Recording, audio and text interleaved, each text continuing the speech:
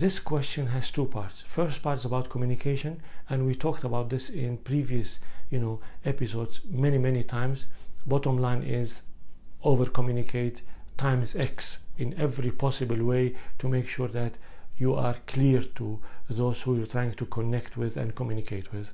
This is the bottom line. The next part, or the second part of this question, is about strategy. Now, here it comes. If you don't have a clear strategy, then what are you really executing? Because you're doing something, you're conducting yourself in a certain manner, whether it is at work or in your life or in any of the dimensions of your being. So there are things that you're doing. So if whatever you're doing, your behavior, your actions are not part of a strategy, then they're part of what? The only conclusion is they're part of, random thinking or reactiveness. Because the purpose of strategy is to give you clarity on the direction that you want to move forward. That's what strategy is about. Strategy is about the choices that you have to make so that you can move forward and achieve the purpose that you have in mind, the goals and the objectives that you have in mind. Without this, then what are you doing? Without strategy, people are operating by luck, or they're just being reactive, following the crowd. You see people going in a certain direction, you're just part of them without even having a say or a sense of feeling on where we're going.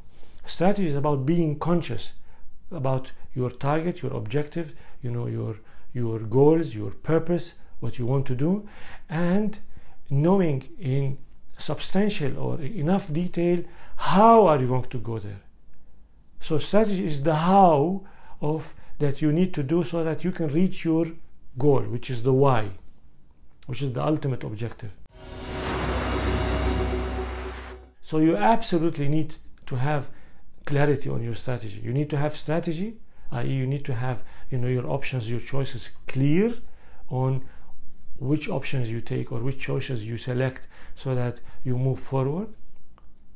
And not only have them clear in your mind, you have to communicate them clearly.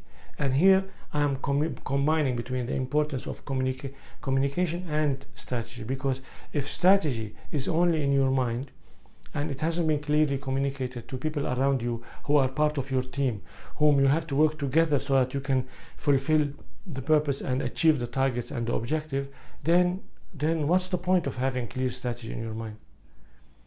So you have to have a clear strategy that is designed to reach an objective, a target, fulfill a purpose, and you have to communicate it clearly with all the teams that are part of the execution plan so that this actually happens. The how happens so that you can reach where you want to reach, and the why, the purpose or the goal of or objective or the aspirations that you have in mind are fulfilled and achieved.